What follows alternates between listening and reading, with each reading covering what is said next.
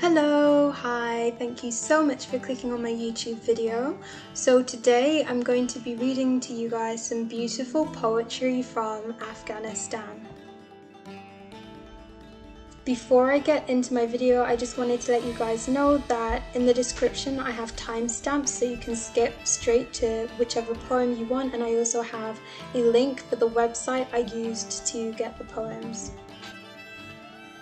Which may sound very random to you guys, but let me just give you a little bit of context.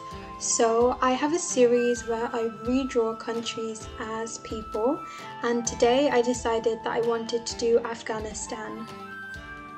A lot of the times I do take requests from you guys which countries you want to see, but I really wanted to do Afghanistan because I feel like it's one of those countries that has a lot of negative connotations attached to it.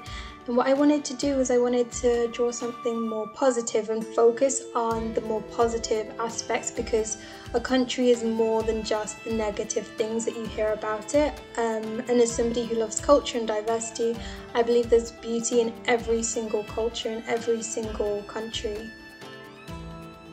So whilst I was researching Afghanistan, I found out that poetry was a very important part of their culture, and that's something that I really wanted to highlight because I did have a look and I found some beautiful poetry, and that is why I am reading you guys poetry from Afghanistan. I believe Afghan is the correct way to refer to something from Afghanistan. Please feel free to correct me if it's not. So I do post all of my videos on TikTok, however I only have 1 minute, which is nowhere near enough time, especially when I'm trying to explore an entire country. And of course it's not going to represent the whole country, but I wanted to get a lot more into the video. I wanted to read more poetry. I couldn't even read one whole poem in that minute's time span, so I wanted to read you guys some poetry. So without further ado, let's get straight into it. Okay, so the first poem I'm going to read to you is called Spring by Reza Mohammadi. Sorry if I pronounced that wrong. Spring came and put on your shoes. Spring came and took you on a journey. Spring came when you were sleeping and made her bed by your side. While you slept, she infused you with her spirit and dyed you with fresh blood.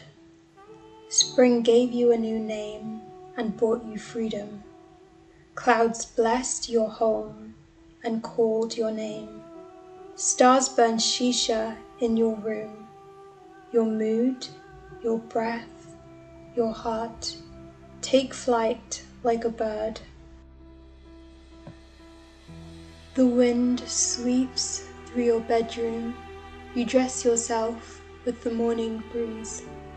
Now you and spring are one. Spring gave you a new name. So love came and put on your shoes. The next poem is called To Love, also by Reza Mohammadi. I chose this one because I love how much beauty she puts into everyday life. To love. We don't wake together.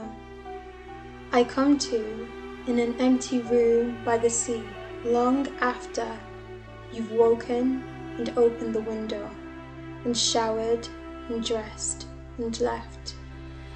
Your day is a street which leads to a road that reaches a building, then leads to an avenue, lastly caught in the grid of the city. My day is a corridor that runs through my veins and is closed neatly with copper buttons. We make our ways home. You wear your purple dress to match the colour of the clocks, and I slip on my patoo, a good time for green tea. Meals bring each together. as does the TV, the news, the computer. I love you like the fire loves the stove. You love me like the stove loves firewood. Later on, we clutch each other and dream our separate dreams. The next poem is titled I Still Have Time by Partaw Naderi, and again I apologize if I'm not pronouncing the name correctly. To me, this poem is about procrastination, and I really enjoyed it because I feel like it's something that everyone can relate to. I still have time. It is well past midnight. I should get up to pray. The mirrors of my honesty have long been filmed with dust. I should get up. I still have time. My hands can yet discern a jug of water from a jug of wine. As time's wheeled chariot hurtles down the slope of my life, perhaps tomorrow, the poisonous arrows aimed at me will hunt down my eyes, two speckled birds startled into flight. Perhaps tomorrow my children will grow old, awaiting my return. Okay, so I'm going to read you guys two more poems. The next one is called The Bridal Veil by Shakila Azizzada. I hope I'm pronouncing that correctly.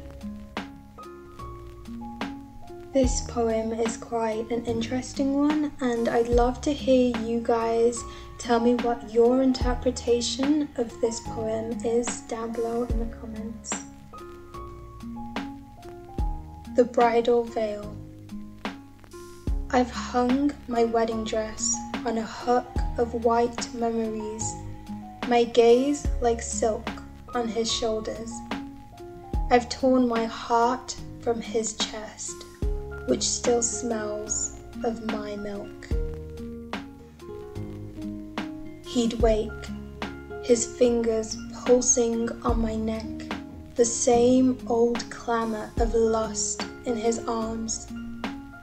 I've torn my heart away, but my eyes are still filled with him, his back broad and resplendent in a bridegroom's shawl. I won't remind myself that with the next breath he'll take off her veil. I won't count his breaths. Again, I just have to say that poem is so beautiful, and I would love to hear you guys' interpretation of that poem and what you think it means. The final poem I have for you is a very, very short one, and I thought it would be great to conclude on.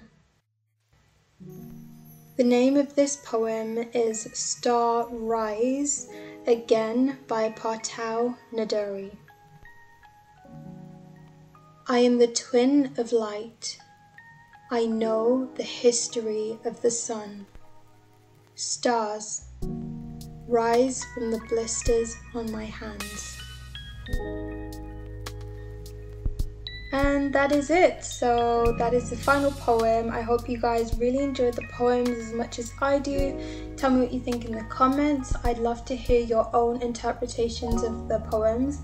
I also have the link for the poems down below where I got all these poems from, so you can read them yourself, and I would be very interested if anybody speaks the original language that these poems were written in to hear your translation of it. So thank you very much for watching my video. I hope you guys all have a lovely, wonderful, positive day. Thank you. Bye.